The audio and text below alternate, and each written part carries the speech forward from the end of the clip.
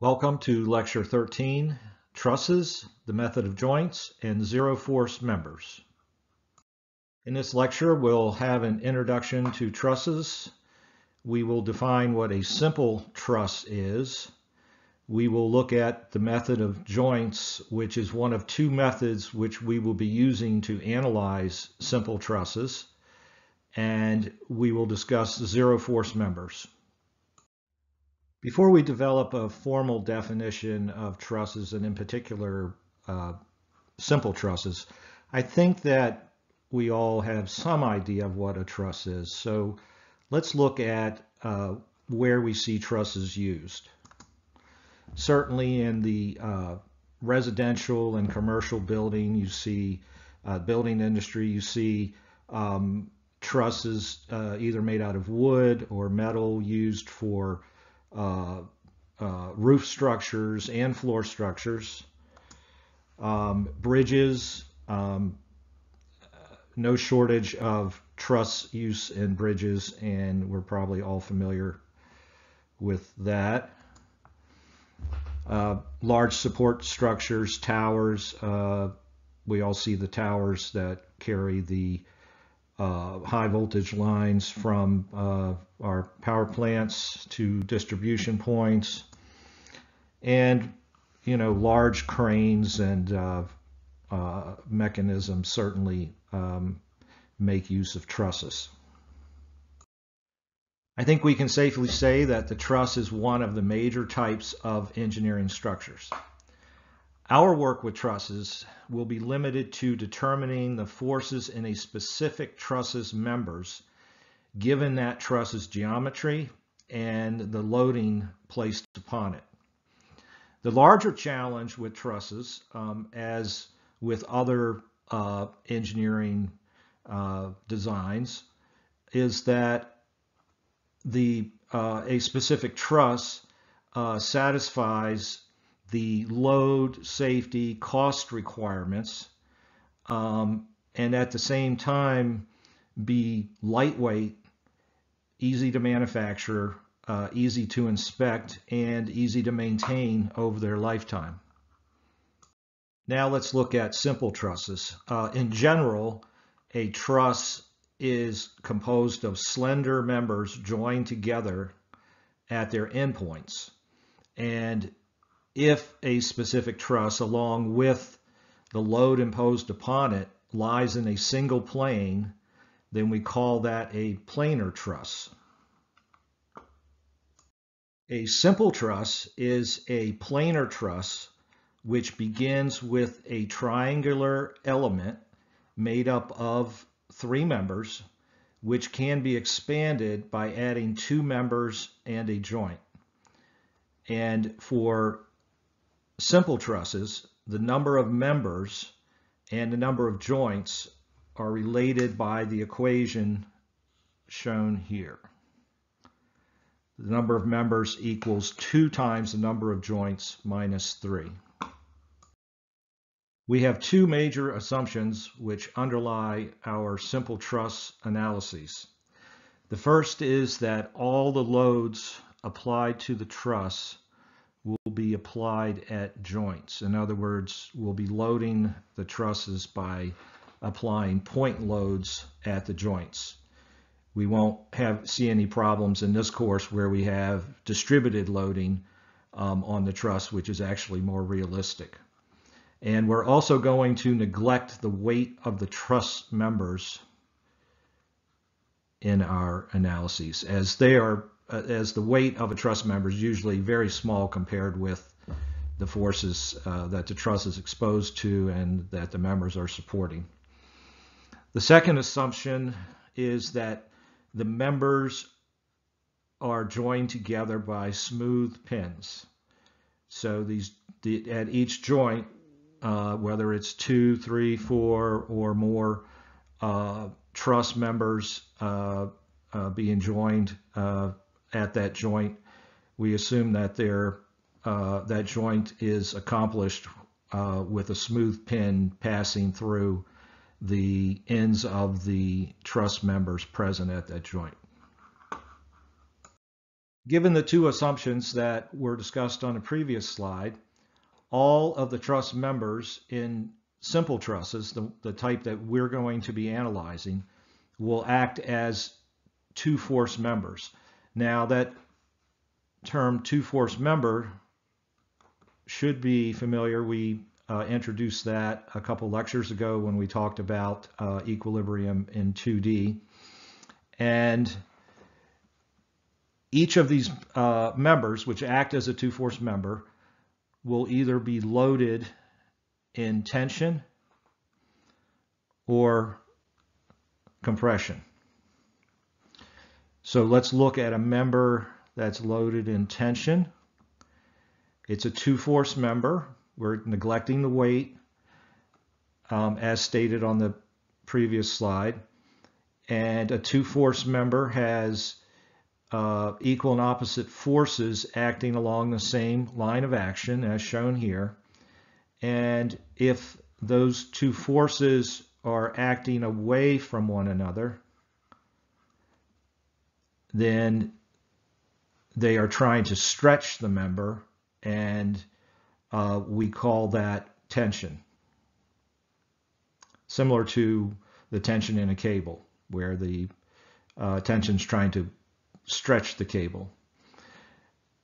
In compression, the equal and opposite forces acting along the same line of action act towards one another, resulting in those forces trying to squeeze or compress the member.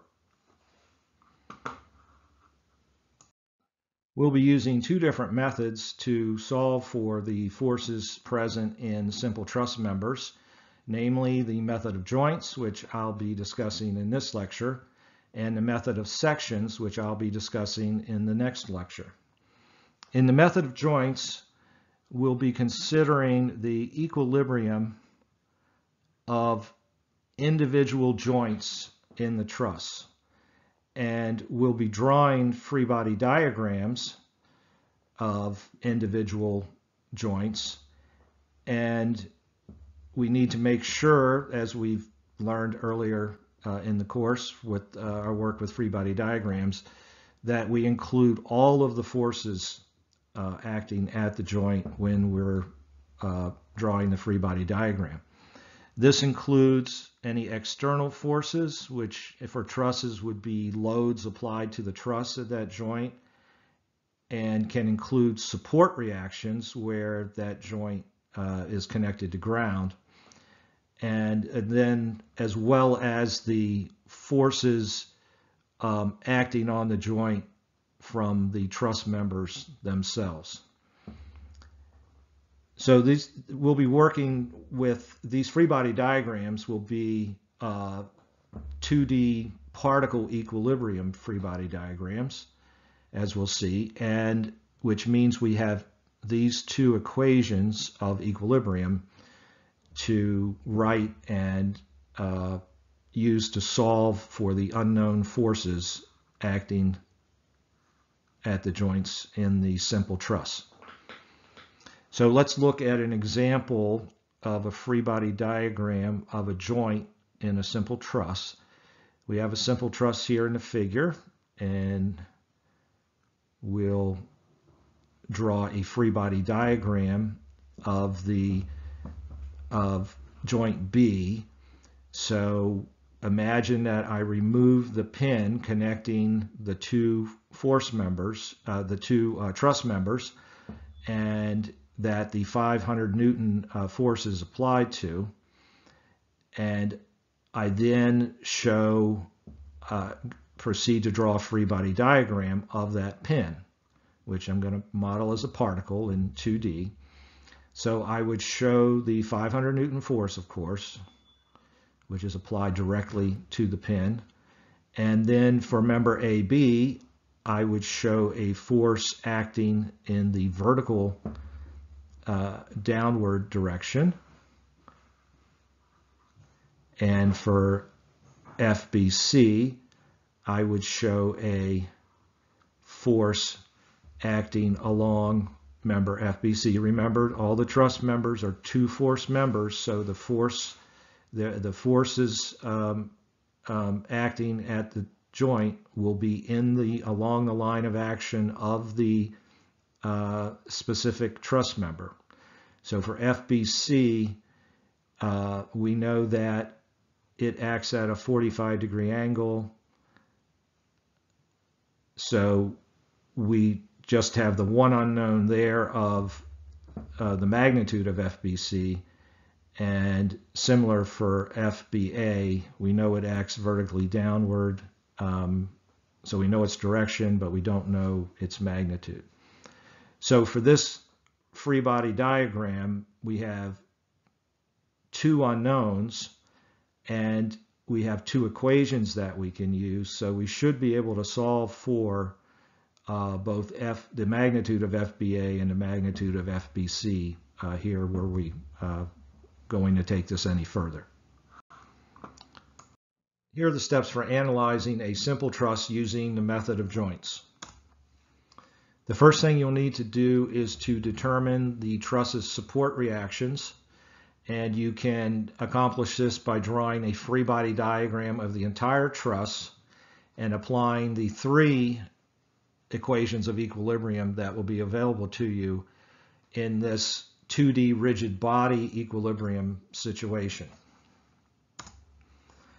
Next, you will need to pick a starting joint, hopefully one that has only one or two unknowns. And when you draw the free body diagram of a joint, it's good practice to assume that all unknown member forces act in tension. In other words, they're pulling on the pin that you're drawing the free body diagram of, unless you can determine by inspection that the forces are actually compression loads. Next, you're going to apply the two equations of equilibrium that you have available to you. Some of the forces in the x direction equals 0, some of the forces in the y direction equals 0, to determine the unknown or unknowns in that free body diagram. If the answer for an unknown is positive, then the direction you assumed is correct. Otherwise, it is in the opposite direction.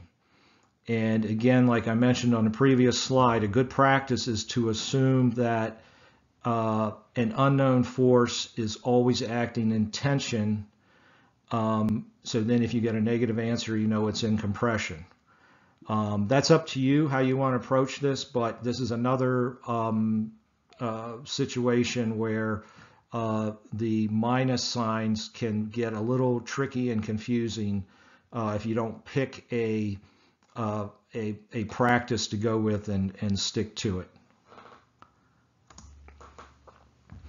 After you finish with that first joint, then you're going to repeat the second and third steps at each joint in the truss until all the required forces are determined. In other words, if they told you, if the question said, determine the force in each of the members of the truss and whether each member is in tension or compression, you have to go all the way around the different joints until you solved for all of those forces that they've asked you for.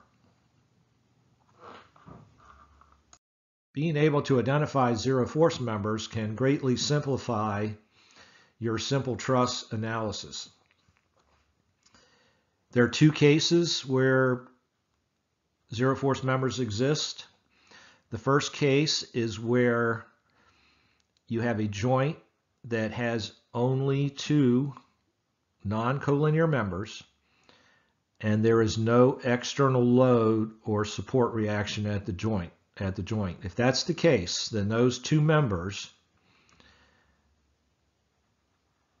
are zero force members.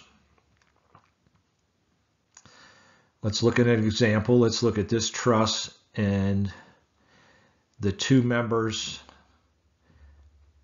connected at joint D. So I look at joint D and I say, okay, there are only two members coming into this, into D, and those members are not collinear. So that meets the definition that we just discussed. So therefore, ED and CD are in neither tension or compression. They exert no force on D, the pin at D, or the pin at E, or the pin at C, and we can just discard them. We can just take them out of the problem. Notice we have a similar situation at A. We have only two members coming into A, FA and BA. So this situation also meets the definition here in the first bullet. So we can disregard FA and AB. And you can prove this pretty easily if you write the equations of equilibrium at those joints and solve for the unknowns. You'll see that the force in the members has to be 0. And as we did in the original figure there, you can remove 0 force members when analyzing the truss. So again, we could just redraw the truss without those members.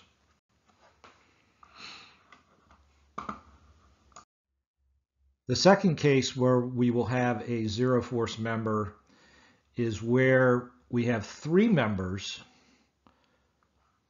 forming a truss joint for which 2 of the members are collinear and there is no external load or reaction at the joint. If that's the case, then that third non-collinear member is a 0 force member. So let's look at the truss here on the right. We have a joint with 3 members at D. 2 members are collinear, DE and DC. The third member is not collinear with those 2, and there's no external load or reaction at D, so therefore DA is a 0 force member and we can take it out of the problem. Similar situation at C, 2 collinear members coming into C, a third non-collinear member at that joint, and no external load or reaction, so CA can go out. And it looks a little better here. You can redraw that truss with just the 3 members. Greatly simplifies things.